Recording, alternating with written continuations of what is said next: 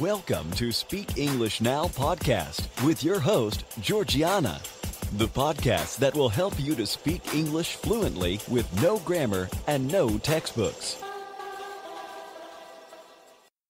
Hi everybody, I am Georgiana, your English teacher and founder of SpeakEnglishPodcast.com.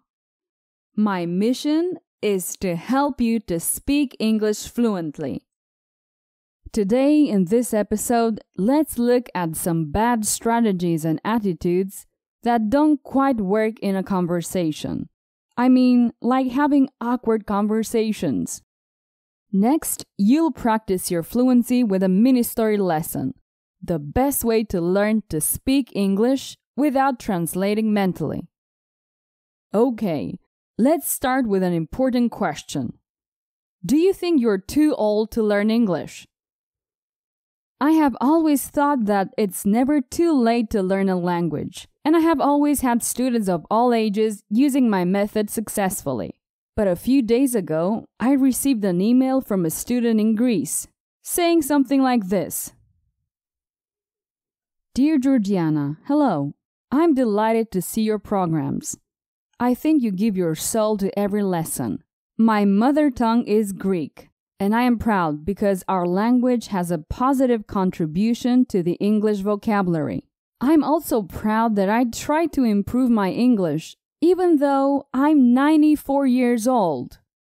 Georgiana, I encourage you to continue with your English lessons. I admire you. Thank you, dear Erotocritus, for your kind words. You're an inspiration for all of us. So, you see? I think I've made my point. It's never too late to learn English.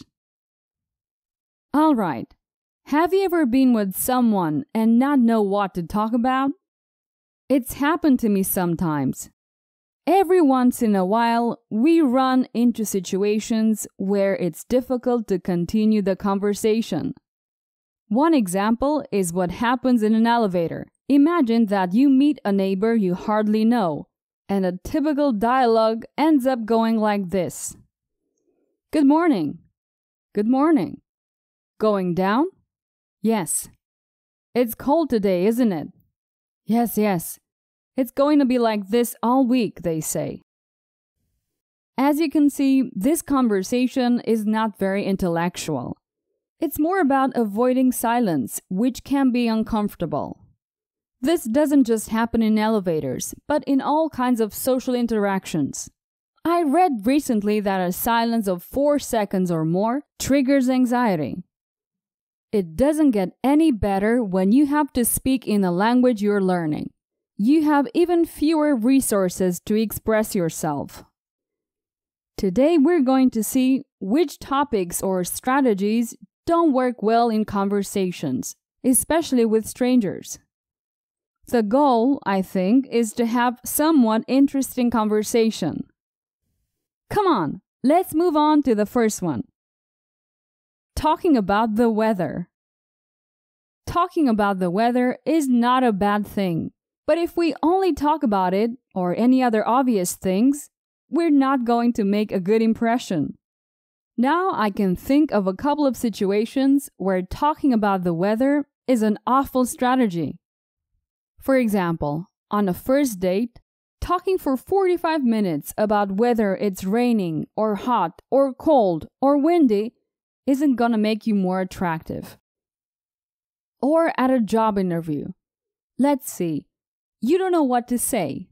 Better not start commenting that it's a cold and foggy morning. However, there are also exceptions. If you have a date with someone who works in meteorology, or your job interview is to work as a meteorologist, well, yes, of course, you have to talk about the weather, right?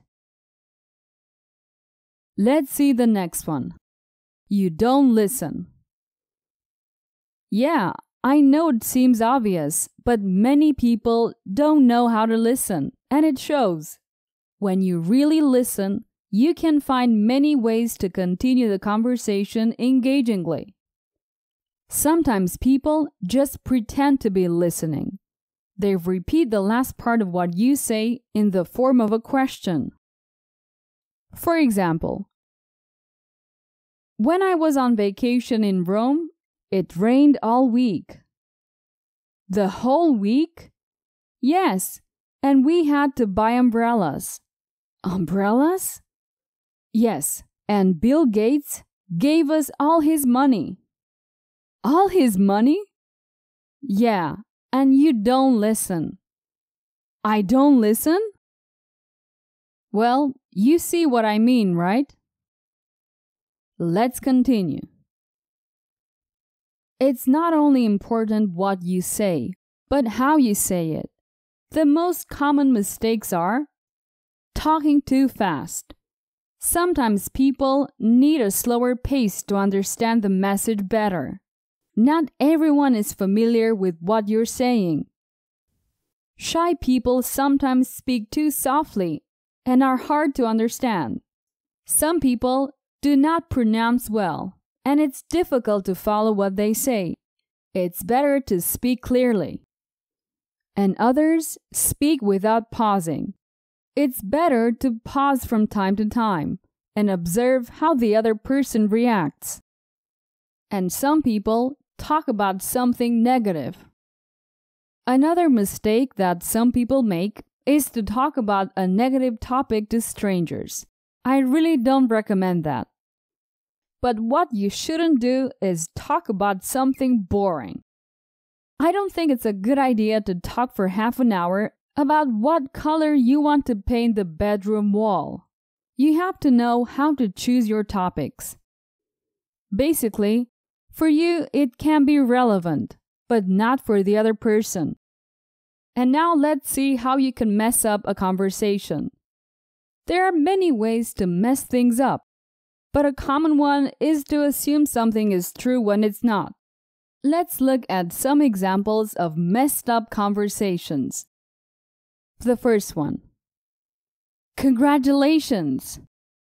Why? Well, you're pregnant. How many months?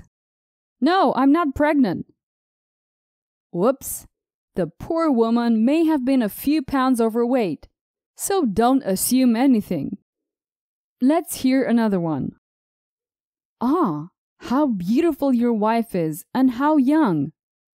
No, she's not my wife, she's my daughter, and she's a minor. Again, whoops. It's better not to assume this kind of thing. In fact, the other way around is also wrong. Ah, it's good you're coming with your mother. She's not my mother, she's my wife. And one more thing.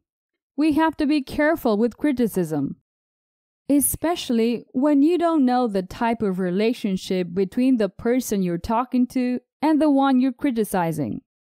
For example, if you're at a wedding, food is very scarce. Not much money has been spent. What a pity. I'll tell my brother, who paid for everything. Okay, we'll leave it here for now. Let's continue with a mini story. What's a mini story? A mini story is very simple. I give you information using phrases and then I ask you questions. After each question, there will be some seconds of silence. It's your turn to answer the question.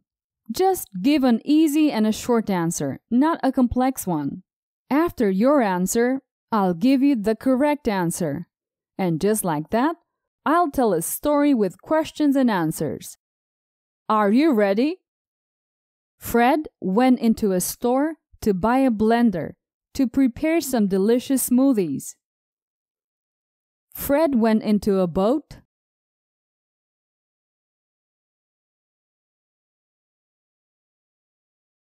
No. Fred didn't get on a boat. He went into a store. What did Fred want to buy?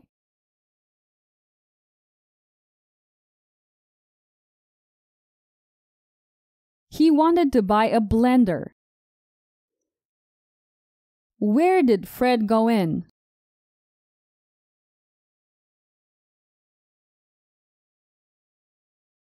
Into a store. He went into a store. Why did he want to buy a blender?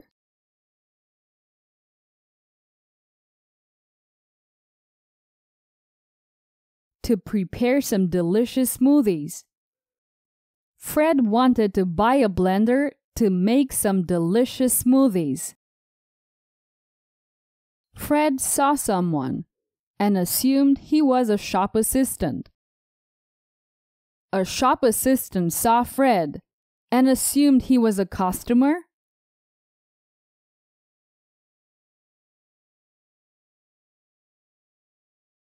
No, that didn't happen.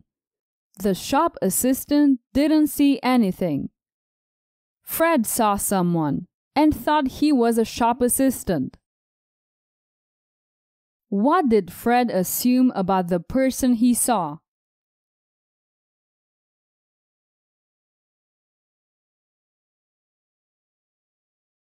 That he was a shop assistant.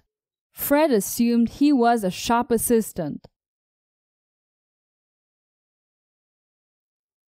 Fred asked the alleged shop assistant for advice on which model to buy. Did Fred ask his girlfriend to marry him?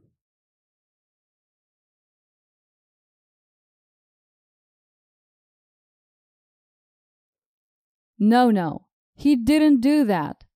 We don't know if Fred had a girlfriend. He asked the alleged shop assistant for advice. Who did Fred ask for advice?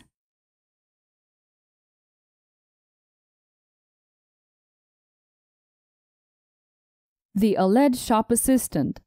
He asked for advice on which blender to buy.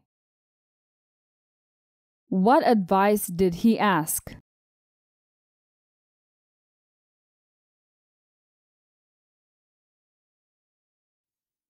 Which model to buy? Fred asked for advice on which blender model to buy.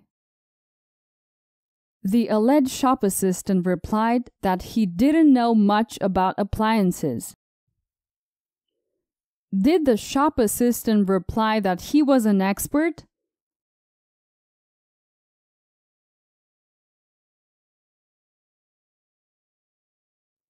No, he didn't reply that. He answered that he didn't know much about appliances. Did he know much about appliances?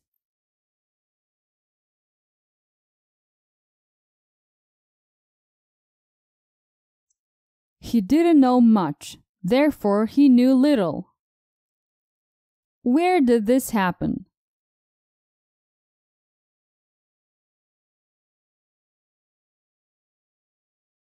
At the store. This happened at the appliance store. Fred got mad because he thought the store had lousy service.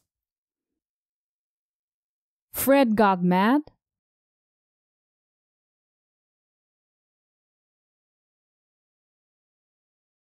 Yeah, he got mad. You could also say he got angry. He got angry because he thought the store had excellent service.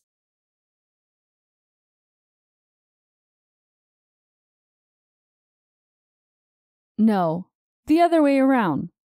He got angry because he thought the service was terrible, bad service. Finally, Fred realized that the alleged shop assistant was also a customer, so he was very embarrassed. What did Fred realize? That the blender was expensive?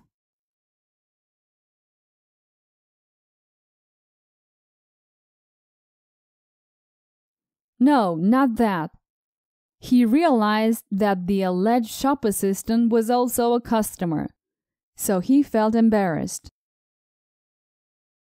What did Fred feel? Pride?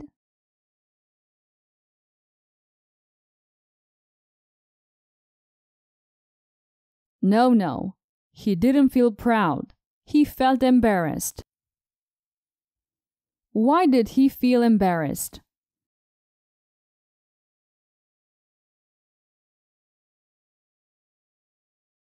because he realized that the alleged shop assistant was also a customer. He assumed he was an employee. That's why Fred was embarrassed. Perfect. It's the end of this mini story. As you can see, through questions and answers, you can practice and improve your speech, just like in a real conversation. Let me ask you something. Is my podcast helping you with your English? Though the podcast is a useful resource, because of time limitations, I can hardly develop these lessons, although they allow you to try out my method. But if you're serious about learning English, I recommend my premium English courses. These are complete programs designed to improve your spoken English dramatically. In fact, the courses contain hours and hours of questions and answers and point of view lessons. It's like a podcast episode but multiplied by 100. Get my English courses at courses.speakenglishpodcast.com. That's it for today. I will be back next week. Bye-bye. Did you enjoy today's episode? Get the transcript now at speakenglishpodcast.com. speakenglishpodcast.com.